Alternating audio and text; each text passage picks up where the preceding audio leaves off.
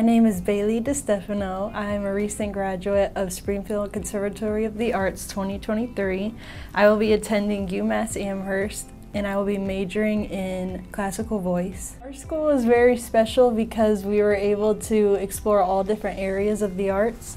I didn't get to explore the visual arts very much, but I was able to use my strengths a lot in dance class and acting class and choir class, and even try out other things like script writing. The biggest event that really changed me was our school musical. We did The Little Mermaid. I played Ariel, and I think that was one of the biggest moments where I got to show all of my strengths on stage.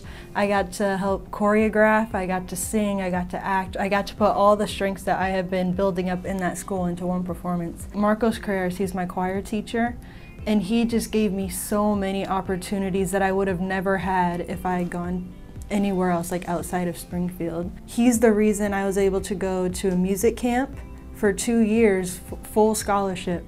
He was the reason I was able to have a voice teacher the past year. He was the reason I was able to get into UMass because he helped me with that voice teacher.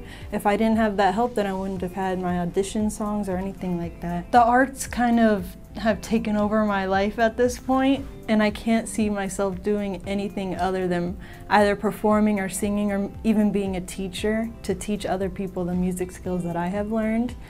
So I can see my entire future being full of music, and especially when I'm in college, performing more and more in front of others. The conservatory, it had a graduation percentage of, I think, 99.1%, something. It was a 98%, something very high. And I feel like the fact that our school is centered around arts, it gave other students a break to be able to explore all these options of different arts, express themselves the way they want to express themselves. They could do things that make them happy while still taking classes and learning and like math, English, science, while still being able to express themselves in the arts that they love. And I think it's the reason none of them felt the need to drop out or leave. They wanted to graduate because they loved being around things that made them happy. My advice to give to students is to do what makes you happy and perform or show off your skills in whatever way you want. Don't let anyone make you feel embarrassed or put you down for wanting to do what you want to do. You're never going to know the true potential you have if you continue to hide behind others. You're never going to know what your true strengths and skills are unless you practice hard and show the world what you can do. My name is Sayeda Maham Arafai. I work for the Westland Group, which is a survey and land development company, and I am a civil and environmental engineer over there. I attended Springfield High School of Science and Technology. I graduated year 2006. During my time at the High School of Science and Technology, I did 3 years of advanced placement courses in art, fine arts, and I was also the president for the art club for 2 years out of those 3 years. When I used to be in the advanced placement courses, we used to have critiques. Every week we would have the opportunity to work on an assignment, an art assignment, and every week we would have critiques. Some of those critiques could be really tough and difficult to manage emotionally as a young student, but looking back at that, I believe that it made me really strong moving forward with different aspects of my life, how to take critique and how to improve myself so that I can be a better fit for the project that I'm working on. My art teacher, Greg Rubeck, really helped me throughout my life, not just during my high school career. He has been with me every step of the way through my college career, through into my actual professional career. He has stuck by me and been there for me as a friend, as a mentor for almost 22 years now. Other than the engineering works, the projects that I work on, I also partake in specific projects that have to do with marketing.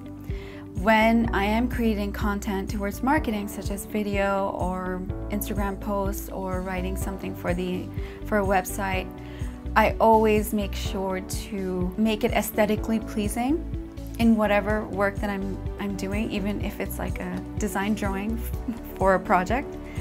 I always make sure that there's enough contrast, if there's enough complementary colors on a visual project. Depending on what the project is, I always try to incorporate my knowledge of what aesthetically pleases and is comfortable for the eye to look at. For some students, I know that the art department is the only thing in their lives, as in their parents are not in their lives and maybe they're with their grandparents and they don't have enough time to give to the student. And I feel like the art community is their home away from home. My advice to students who are currently in Springfield High School arts programs is to never give up. No matter where life takes you, keep going. Even if you get into a technical role, don't forget the value that arts can have in your regular life. So don't give up.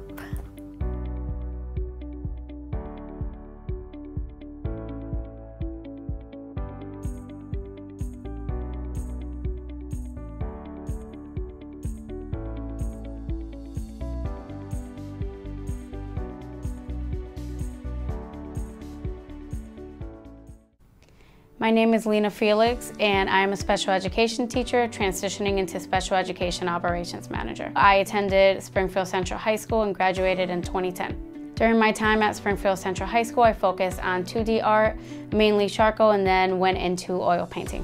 An experience that I had at Springfield Central High School that impacted me up until today is the assistance I received from my art teachers to apply for college, specifically Tim O'Donnell and Holly Tuttle. They were a great help in just getting my art portfolio together and applying to art school. So I think with my experience at Central and just applying to college in general, it was really important to have like supportive departments that could help me with the college process.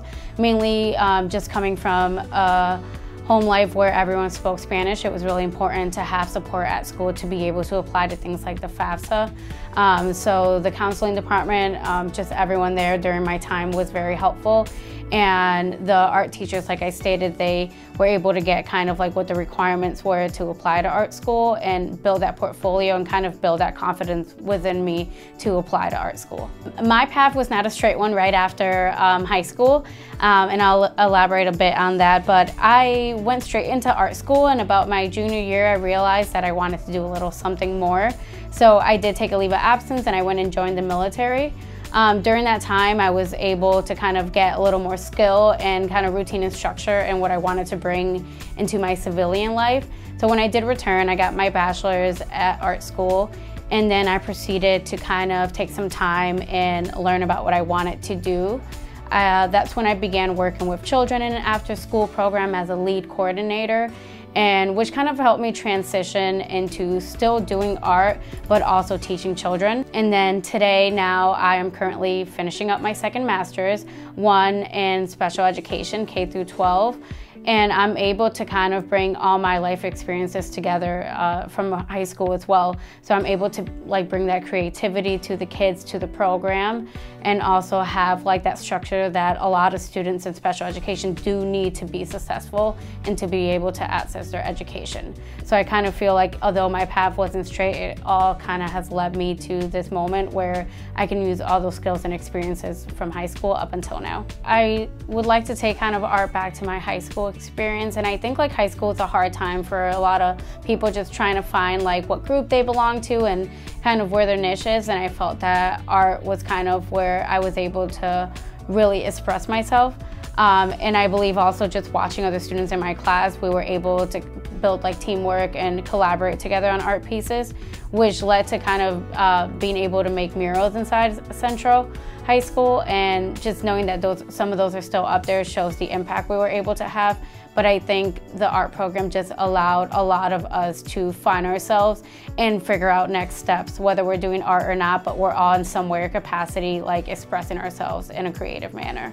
I think my advice to a lot of art students currently is to find their support system and really like dive deep into it. I feel that nowadays there's so much like kind of push on you need to figure it out right then and there, and like just advice that not knowing and your senior year is okay, and so it's important to kind of reach out and find a path and then from there take it further, but just to stay motivated and really take the time to get to know people, join clubs, and do all the things that are going to set you up for after high school.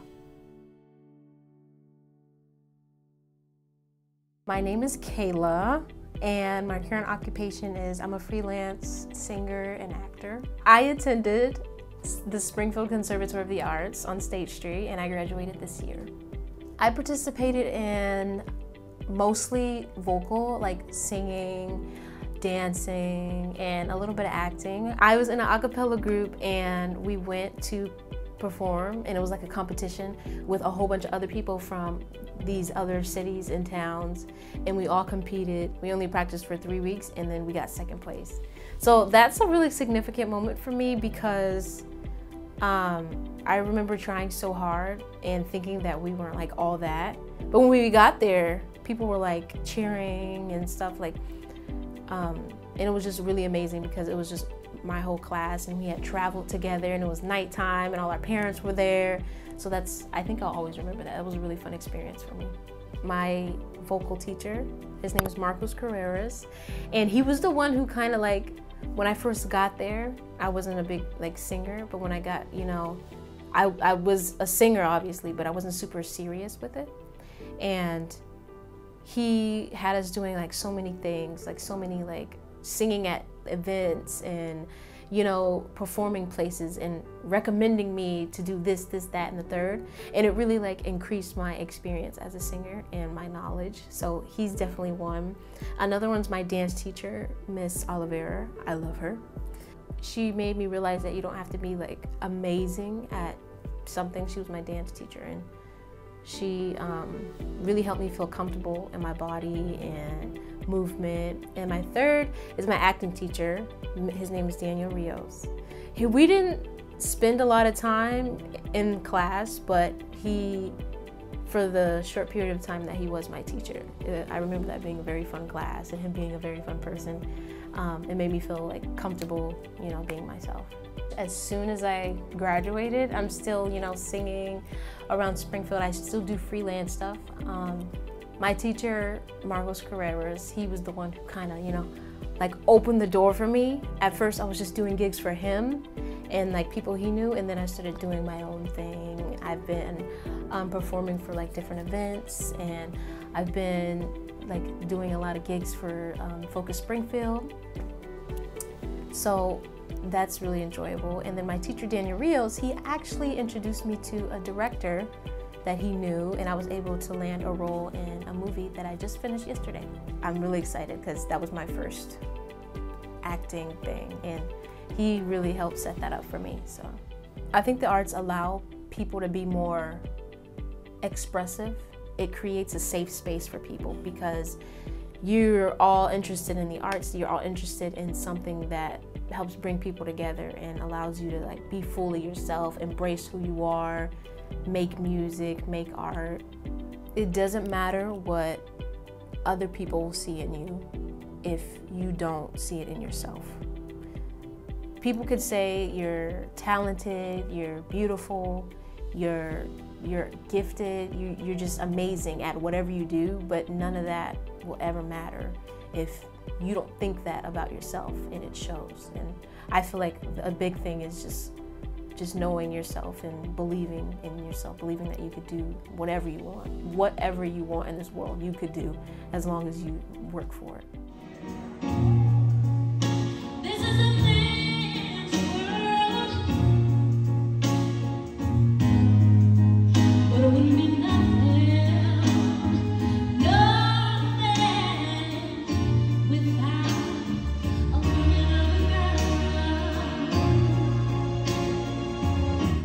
name is Jessica Perez, and my current occupation is I work part-time for a salon. I do their payroll and social media and stuff like that.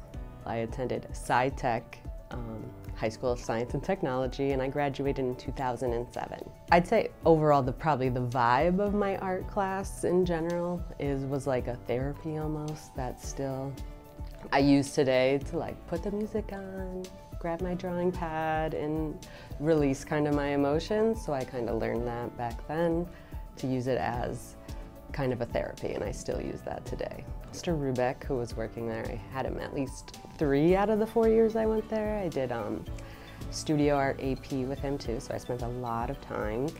And at that point it was like a large chunk of time. I think it was like 2 hours every single day for the whole year. So we really got to know each other, and he was just such a like awesome support system and really encouraged me to get better and work harder, and gave me a lot of feedback, both like constructive criticism, but like the encouragement that I needed to say I could do this, I could be an artist. I do these little portraits on these blocks. I first learned how to do portraits in his class as well with these books, and I would practice every day like doing like noses and eyes and stuff, and he had all these books and these resources that I could do to like actually work on things like that. So definitely my portrait work is because of his class for sure. He was just a great teacher, and anyone would be lucky to have him as a teacher. Yeah. I like to just draw what I see, so I try to find like a composition. Even right here, I would try to find something and just sketch it out on my sheet. It's almost like, I don't really use words. I'm not a poet or a writer or anything like that, so I'd say getting my mental stuff down, I do it through art probably, and just like kind of escaping almost to like focus on something, and like you're focusing on your breathing and focusing on something to draw and stuff. It's an environment that kind of helps kids grow, a safe space for them to be who they are kind of thing. I'd say like never lose it. Like when you get older, you do other things, kind of keep that alive in your life somehow, periodically or every day, just so you can feel connected to the, like I loved it, so if you love it, to feel connected to that little place that you had and not lose a part of yourself that art brings. My name is Carolyn Farnham, and I am the U.S. Senior Marketing Executive for John Murray Press, located in Philadelphia, Pennsylvania. I attended Springfield Central High School, and I graduated in 2009. So I was part of the video classes, so I did video editing and creation with Mr. Adamopoulos. I also was very involved in the theater program, specifically Fall Festival of Shakespeare, which is still part of my life today. I was on the Creative Writing magazine with Dr. Diane Mackey, who is also still one of my most favorite mentors, I would say. And I was also in the arts program with Holly Tuttle. I did every art class from Introduction to the Arts to Advanced Drawing, and most classes in between as well. I credit a lot of my professional success with being involved with the arts and the arts program at Central. When it comes to my job, a lot of it is creation, so I do still use video editing skills, of course, but I also do quite a bit of graphic design. And that, just thinking about spatial reasoning, thinking about color palettes and color theory, how to use negative space, that's something that is incredibly relevant to creating things that will catch the eye of the audience that you're targeting. Further than that, theater definitely instilled in me a sense of confidence and ability to speak publicly. I present pretty much every day in my job, and I'm able to do so clearly and confidently because of theater and how that really helped me learn my voice, be proud of my voice, and take up space. Mr. Adamopoulos, who did the video classes, was a phenomenal teacher and phenomenal man. Kathleen Gilhooly, who sadly passed away last year, had a very large impact on my love of literature and my love of Shakespeare, as did Mr. Cremonini. Then Holly Tuttle in the art program. She's still riding her motorcycle and I believe creating art to this day, so that's great to hear. So those teachers and Diane Mackey, who did creative writing. Last year, my best friend turned 30 and I created a compilation video of all of her friends from all around the world saying happy birthday. And I was able to do that because of my high school education. I didn't take any video classes after high school. But that was just a fun project that I got to do and show someone that I loved them, which was really nice. I still attend theater whenever I can. I feel very passionately about a book that I just came out with, which actually releases on September 5th, called Everyday Shakespeare. I'm still a giant Shakespeare nerd. I actually brought it. And I try to see shows and be part of shows whenever I can. Now that COVID's over and lockdown's over, I'm auditioning again just for fun projects. So this is one of the books that I've worked on this year. It's probably my favorite one. And thinking about the visual arts, so this looks like a butterfly from far away, but within it is references and images that allude to Shakespeare plays themselves. So for instance, the B is for King Hal, which is Henry V. You have the rose for Romeo and Juliet. This bottom corner is probably my favorite bit. It's actually a skull, which references Hamlet.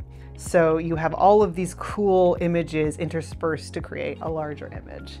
And it's definitely my favorite cover that I've worked on this year. Took a lot of back and forth, but it came out beautifully. I am a huge proponent of the arts in public schools, point blank. They are crucial to the lives of young people.